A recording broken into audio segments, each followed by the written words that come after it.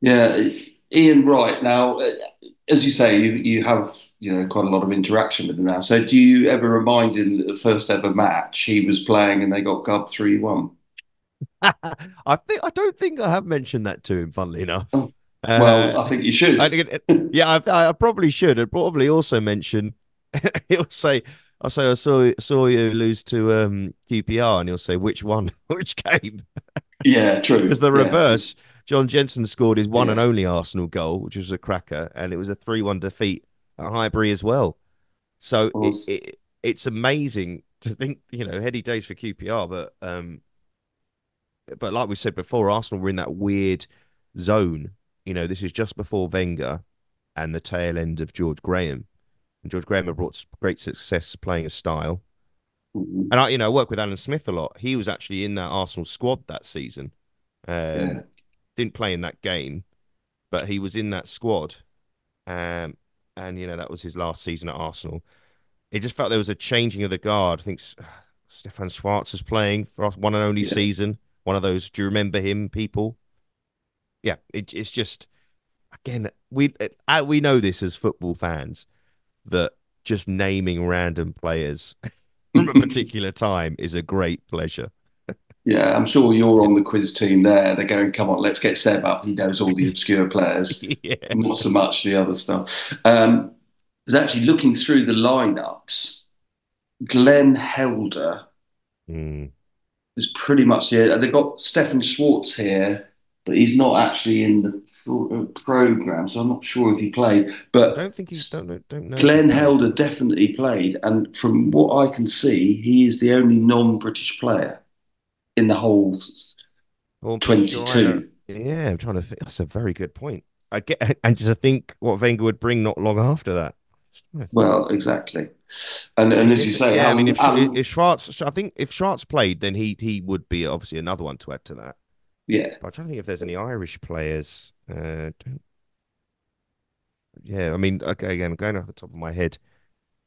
Um, yeah, no, I don't know. I don't. Yeah, that would probably make sense at the time. So And Alan McDonald, was he Irish or oh, you're Northern talking about for Irish? either side. You're talking about for either side. Either side, yeah. That's a very good point. Yeah, I don't know. Well, I'd have to check. I'd have to check. Yeah, have to check. But it So wasn't. But that goes back to what I was saying. They were few and far between at that point in time. In fact, that season probably brought another group into the league. And I think the '94 World Cup brought a few players into the Premier League. Again, that was a lot of it. That's a scouting mission. Often the tournaments, you'd see players arrive. So from the Premier League's point of view, obviously Euro '92 and and World Cup '94, a lot of players who stood out in that tournament ended up in the Premier League to varying degrees of success. Obviously, Jensen was one of those. Um, the Thomas Brolins, etc. You can pull all these don't people. mention Thomas Brolin, please. I That didn't want to say. I was on my honeymoon. Oh, here you go. I was on my honeymoon in Italy, and I persuaded my wife, who is Scottish, that I needed to watch the England-Sweden game. So off I went to a local bar in Italy, and guess who was sitting? The only other person sitting in the bar was a German, and he said, "You'll win this game. Don't worry about it." And we went 1-0 up. And I said, And you he listened to said, him. "Here you go. You'll be fine." When Brolin scored, I turned around, he'd left. And I think that was probably a very wise decision because I was going to absolutely rip him apart, say, I told you we weren't going to win this one. Yeah, Um, but that sorry, just to say on that point. I mean, I'd have to check through the teams again. But obviously, if Schwartz played and if Helder played, they would be the only two foreign players because yeah, even thinking of the Irish players, they would be Northern Irish players like Steve yeah, I think Morrow, so. um, and Alan McDonald. I think was Northern Irish, pretty sure. Yeah, that's what So I yeah, think. Yeah. yeah. I mean, but again, being in the crowd, you're not really thinking of these things. You are not No. thinking these things at all. You're just watching the game, and that's it. And the excitement, as you say, because QPR win, you're basically as you're half an hour from the ground, so you've got a connection with this club, and they train at your school. I mean, later on. So this is what I think a lot of people love about football. is that immediate connection. It gets you. And then, okay, some people move on and they go to another club, or some people stick with the club that they've started with. Some of us, unfortunately, have had to go through the ups and downs, let's call it, of being that supporter. But it's always that first game that grabs you, and then you can relate to it later on, say, oh, this and that. And I think you're absolutely right as well, going back to a point you made earlier about the kits. So QPR's kit, blue and white hoops, don't get many hoops in English football. So that stands out. You've then got the red and white, but a different, the red with the white sleeves of Arsenal. And I think the great thing is they haven't really changed, have they? I mean, you obviously got They arm feel sleeves and slicker now. They feel slicker they now, don't they? do. It felt quite blocky. Arsenal's kit then felt Yeah. quite blocky, and I think the JVC, if that was the sponsor, I'm not going to get into sponsor debates. But again, quite a blocky logo, but kits did feel very clean. Also, numbers on the back of players' shirts were very clean and clear. Nowadays, it's not the case. Some teams, think of Sheffield United the other day. I was not recognizing players based off their shirt numbers. You just don't bother. Um, Yeah. it's not clear enough. Newcastle the same, West Brom. Um, it's the similar situation. But what I do another memory from that game were I do feel like there were a lot more people wearing the shirts in the ground. There's a very Mm-hmm. blue and white feel to the lot of the crowd, and red and white to the away end. Uh, there was a strong, maybe some yellow in there as well, obviously for Arsenal, but it was a very, very strong sense of colour again to what I was saying. And to go back on a point you were saying earlier about QPR and the catchment area, when I was at school, there were such a mix of clubs being supported. There were a lot, probably the biggest supported club were Manchester United because they were Mm-hmm. successful. And obviously, being in London and going to school in London, there were a lot of kids in my years whose parents either weren't born in England or had no interest in football, and so they were choosing their teams on the fly essentially. And there was a guy in my class who supported Argentina. There was Barcelona supporters randomly. Not a lot of Italy, actually, strangely, considering they had really strong teams at the time. Um, there were QPR supporters. There was a growing number of Fulham fans because they were working their way up the Mm-hmm. divisions. And trying to think now who else.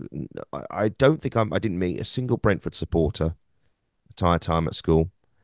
And not actually, when I think back, I can't think of any Chelsea's fans, which seems crazy as well, considering where you are, being in West London at that time.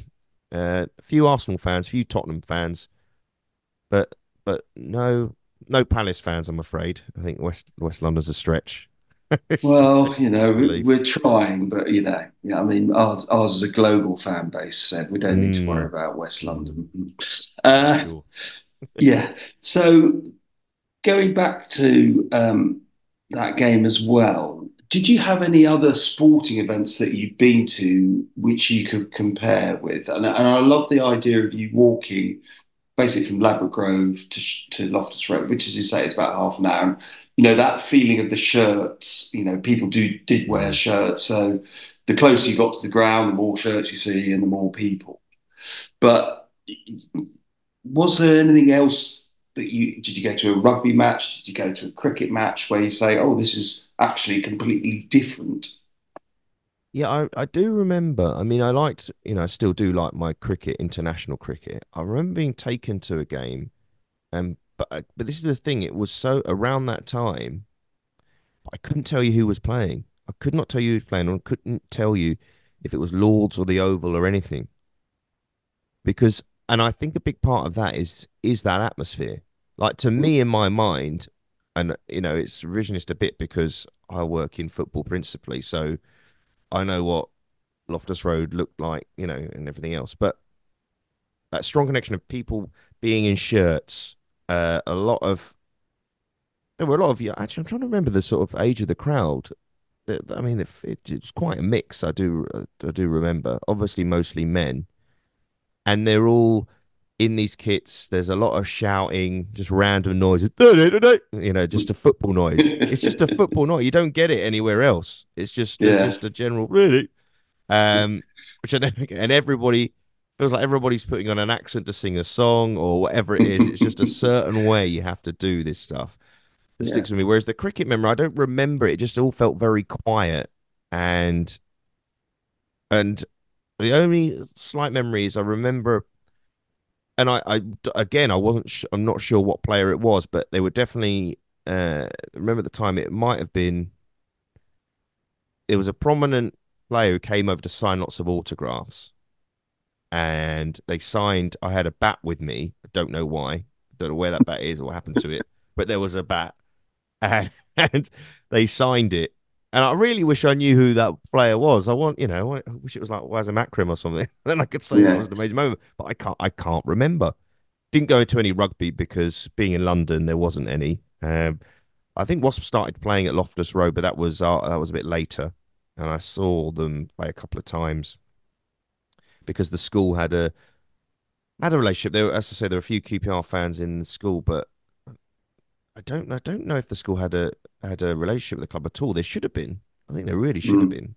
And I don't think clubs need to make more of that, especially clubs who are maybe fighting for support should be making a concerted effort to go into the schools and make a connection with the community.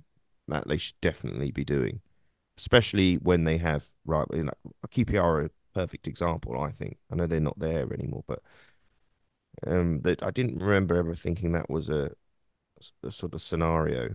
Um, but yeah, I mean, I don't think other sports had that really. The closest you could come is boxing in terms of feeling a real, I don't use the word visceral, I guess, but a real, like the crowd had an effect on you as much as what was going on in the sphere of the sport itself. Uh, that's as close as you can get really from sport. As people might say, darts has matched that now. But I think most people at the darts are just having a good time, to be honest. Yeah, it seems that it's carried along by a fair amount of drinking, doesn't it? But maybe I'll get Luke Littler on this podcast because I know he's a big football fan, and we can Yeah. chat through his first game, which let's face it, wasn't that far ago, I long was gonna, ago. I was gonna say last season.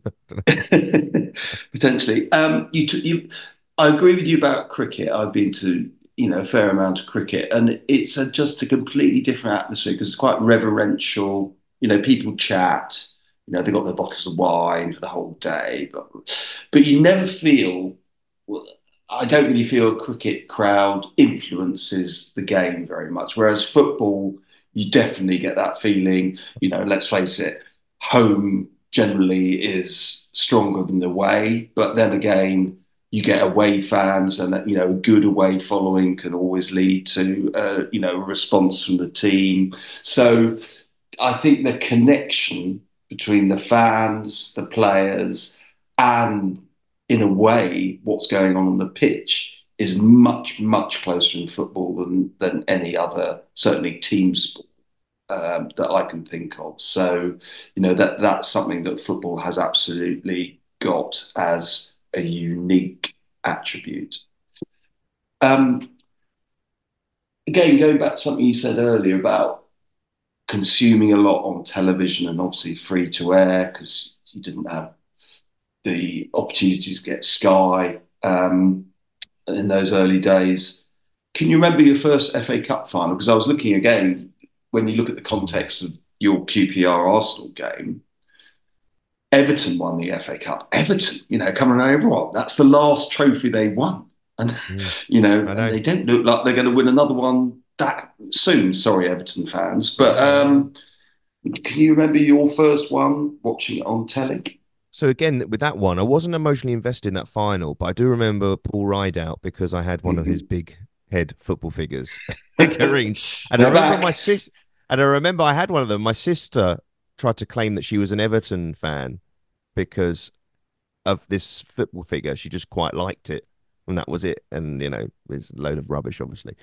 Um, but I don't. Again, it's these moments in time. You're in that moment and you're thinking, "Are Everton a big club?" You know, this is how how you view it. I always remember thinking of Leeds being really good at the time, and the perceptions changed really quickly. Like you're saying about QPR, you know, very soon QPR were not one of the top teams, or even even in the league.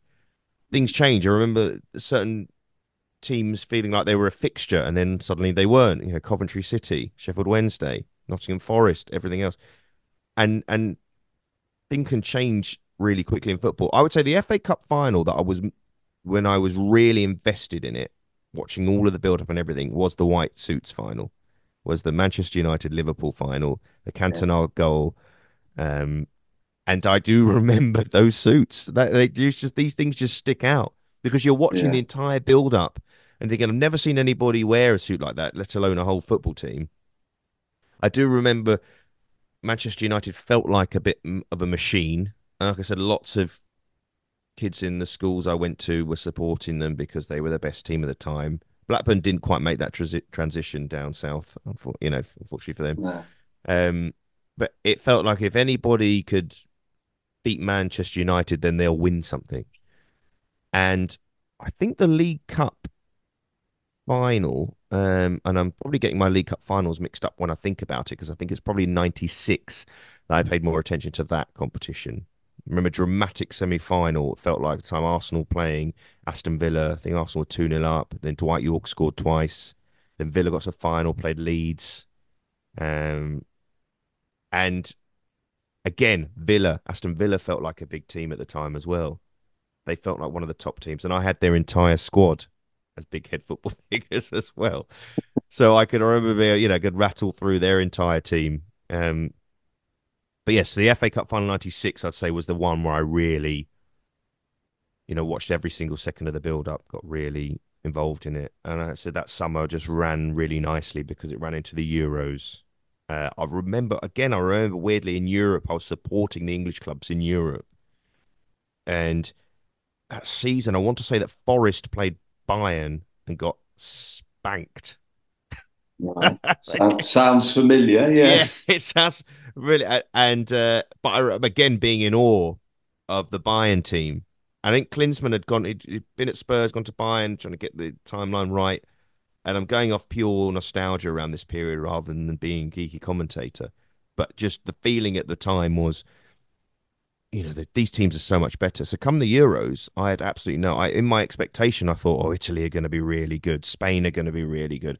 But Germany, they're going to be the real big team to beat. And remembered the Bulgarian team and thinking, oh, they might do something. I didn't have high hopes for England at the time because they hadn't qualified for the previous tournament. So what can you say? well, yeah. The I think the expectations for England have completely changed and for the better. But that would be another podcast, I think. Mm. Um, I'd like to just a couple of last things, Seb. What about your first games as a commentator? So, you say you switched from being a producer to a commentator, then you worked for a while for BT Sport, and obviously you're now at Sky. So, what can you remember about your first commentated games? So again, I've been in this position before. Is that I can't remember my first commentary game in the capacity of being paid to do a commentary. I can't remember, and the reason why is because I was a producer and doing some commentary at the same time, and I just felt like a TV professional and just doing what I needed to do. And people can't believe that I can't remember it, which is really bad. And this is not some weird dodge so people can't try and find it. It's not that at all. It's that I genuinely cannot remember my first game as such. I remember my first game for BT Sport at the time was, and I'm saying I remember, it was a Bundesliga game. Hamburg were playing, and I cannot remember who they were playing. That's how Okay, bad it is. But I think it's clear because I memory. was, yeah, it's a fantastic memory. But the reason why, and I suppose the best way of saying it is because at the time I was doing several different jobs in television. and working on big competitions already. So doing the commentary was just part of that process. It wasn't somebody trying to get into telly or trying to be a commentator and then getting their chance and then Mhm. they say, oh, this is my first, where people will announce, this is my first game today. What a big occasion was. It wasn't like that for me. It was almost like I always wanted to be a commentator as well, which is another add-on point. It wasn't just suddenly out of the blue. I was building to it and I would be just doing bits here and there randomly. So rather than just sticking on a game that I did, I would, do voiceovers, football roundups, alongside my other producing roles. And these would be producing at games, doing the replays for goals, directing things, being floor manager, all these various jobs in television, which is another thing I always say to people, that there are a lot more jobs in television than they realize. And I just don't know. But what I do remember, weirdly, is my first commentary game when I was a kid practicing Right. with the big head football figures. They're back. These Corinthian, yeah, they're back again, and I was recreating Coventry City against Leeds United, and David Burrows scored the winning goal in a 1-0 win for Coventry City. Okay. And the reason why I remember that is because I recorded it and I had it on tape for a long time. And I that tape is somewhere. That tape is somewhere. But as I said We before, it's need to going to be dig that locked away. out, so I yeah. need to find that and burn it, I'm sure. But yeah, that I won't forget. And I actually, because I've been moving recently and everything else, I found a lot of them. In fact, unfortunately, I got one on the desk here that I just dug out in a bag. And it's if you can see this, try and guess who this is. If I can, I'm going to raise them in front of the camera. Ooh. Um, There's the kit Crikey. to help you. Yeah. Is it a Sunderland player? No, Sheffield maybe the tash United? might help. The moustache might help. This works Just amazingly his for a head's podcast. so big, it's quite tricky. Give me the team, and then I'll try and. Southampton. Crikey. Still don't get it. Sorry, I'm not very good Any at puppetry. well, I'll tell you, it's Francis it's Francis Francis Benali, Benali. but Ah. the shame for him is his legs are missing, and I don't know when they disappeared or when they broke off. At what point in my Yeah. football journey he lost his legs, but he's the only player I think who has no legs. Um, Okay. yes, I remember that with yes, and I've Sabutio. Sabutio, it used to happen. You used to lose the top of it, and so actually just had stumps left. And I always thought they were a bit quicker because they were a little bit nippier. But is that cheating? Is that yeah, cheating? Yeah. yeah, potentially. I mean, flicking, another issue in Sabutio, but we're not going to go into that. Yeah, well, I'd love to see your full Corinthians set at some stage, Seb. So yeah, I'll pop round one day. Yeah. Couple of last things about taking someone to their first game. You did allude to it earlier, so I believe it was your daughter you took to a game. So tell us a little bit about that. Yeah, so last back end of last year, I took my daughter to the Women's Champions League semi-final between Arsenal and Wolfsburg at the Emirates. Wanted to take her to a big ground, a stadium, big crowd, but nicer seats, considering who I Mm-hmm. work for. And because I thought to myself, even though she's not into football, I think giving children an experience of any event like that is great. She went to see The Lion King, for example, and if you get taken, the privilege of a child to be taken to these things, I think it's just so special. She won't forget that day, even if she doesn't ever have a love of football. She still talks about it, but she's so privileged in the fact that she got to sit next to Hayley Rasso, Australian international, Izzy Christensen, England international. These are sort of privileges that I was nowhere near as a child. Let's put it that Yeah. way. But I just felt it's how you know. Let's be honest, and that's me talking selfishly as a father. I was hoping that she'd get the bug just being there and thinking, Mhm. "Oh yeah, I want to get into this sport. This is great." Not sure that happened. Unfortunately, I'm not sure yet. But who knows? She's still got time. She's only young. She has, and of course, there's a link here because I think Wolfsburg didn't they win very late winner, a bit Yes. like Naeem in the Cup Winners' Cup for Arsenal. So Yeah. Arsenal In last minute that. winners, Yeah. that Yeah. it In happens, European guys. matches. Yeah.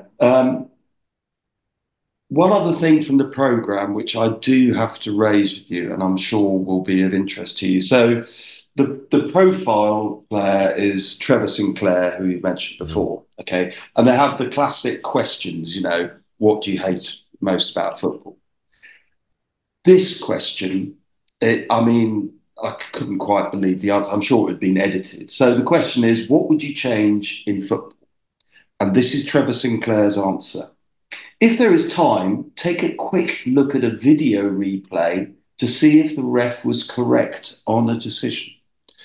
Trevor Amazing. Sinclair thought about VAR before it was even conceived. How about that? He's a I mean, this. visionary. I mean, this is a man who scored one of the greatest goals of all time as an overhead kick, Yeah, if not the greatest overhead kick I've ever seen on telly. yes. uh, and part of that England squad in 2002, out of nowhere, relatively. So I listened to Trevor's words from those days. He was obviously looking ahead and knowing what was to come. And it's Hmm. amazing because now there's probably a lot of people who prefer if it never came at all. Well, But yet, yeah. but yet, last night QPR had a decision which VAR certainly would have overturned with a handball. Mm. So yeah, it's just the way football is. I think football is an emotional sport. Whatever the officials try to do, someone will complain about it. I'm sure. Yeah, and we're not getting into a debate about VAR because it's almost Christmas, so we're not going to do that. Brilliant. So thank you very much. If there's anything else you want to throw in, so I know you said you had a 4-year gap for your next game, and whether you would ever admit to supporting a team, I don't know. But is, what was the one thing that struck you about that first game, and what did it then lead to, basically? It's sort of saying what I was saying earlier. I think it's just a sensation, a tactile sensation of being around mostly older blokes shouting and screaming at guys running around on a pitch kicking it from one side to the other. And everybody is invested in it, in that Mhm. experience. That's what's also interesting. There wasn't anybody who was checking their phone because people didn't have phones in their hands in those days. They weren't. I'm trying to think now. Maybe someone would have a newspaper tucked under their arm or something like that. But their eyes were on the game and everything that was happening. And this is just one match amongst many in a football season for two teams who ultimately are in the, if you could say, middle third of the table or whatever, Yeah, But it felt on that day the most important thing in the world, and every single moment of it. And even half time, it felt like the noise never ended. There was always a bubbling of a noise as a soundtrack to the game at all times. Half time, walking up to the game, after the game, and it's a pattern. It's a pattern that doesn't matter what match you go to. You feel like that pattern is the same everywhere. That feeling, anticipation before the game. People are chatting. I think obviously what's changed it now is the presence of mobile phones in the ground. So half the people, some people got their heads down, people are taking photos and videos and stuff. But then that distraction was not there. And and as everybody always says, they always think the world was better when they were younger or whatever it is. But I think what I would say to that time, everything felt a lot simpler. The players felt a lot closer to the fans. It felt like at times, because like I said, where I was at the ground, it felt like you could just anyone just shout across to a player and they just wink back to you, and you'd have a moment of communication. But it also felt like you could, and I know this sounds mad, but just sort of walk along the pitch and just go down the tunnel and chat to people. That's what it felt like at the time. It just felt really open. I'm sure it wasn't. I'm sure if I ran on the pitch, I'd have been tackled. But it did feel everything felt very very simple. Um, I'm not saying better. I'm just saying simple. yeah. Well, some people would say simplicity is beauty. Um, so yeah, I think. pretty much at the end here, Seb. So really appreciate your time. I know you've got commentaries coming out your ears, so it's been an absolute pleasure. Um, as I say, if you wanted to ever, declare who you support, that would be, something that we could keep between ourselves or we could share with other people. Um, I'll say a point on that actually. yeah. Say a point on that. It's like I think for commentators and our role in our job, it feels like I don't want to give people that distraction when they're listening to the game. Obviously, for a former player, it's different because their career connection is out there. I mean, Hmm. it's funny actually because a lot of fans probably don't know what teams a lot of footballers support. Weirdly, they just connect the clubs they played for and assume that they support them. That's not Yeah. always the case. That's the thing. Hmm. But I always think, as my role as a commentator, it does not matter who I support, and that's why I just leave it at that. And in my, in my working life, everyone knows, team you follow and stuff. But in this sort of scenario of not the scenario, but the job that you do, it is an irrelevance to the coverage of the game. I think the role of a commentator is just to add, and it's so subjective. Some people hate a commentator, some people love a commentator, whatever it is. But you're just adding a bit more flavour to the game. You're just bringing the importance of the game to the fore if you can. And it goes back to when I was growing up and what made me fall in love with commentary in general is that you are a narrator to what's going on. If you look at any natural history program with David Attenborough over the top of it, you could take his voice away and still see what the animals are up to, and it would still be amazing. But then having Yeah. that narration over the top just adds something to it. And that's the aim as a commentator. And I don't want to be doing, my next game is Arsenal Brentford, is in the Premier League.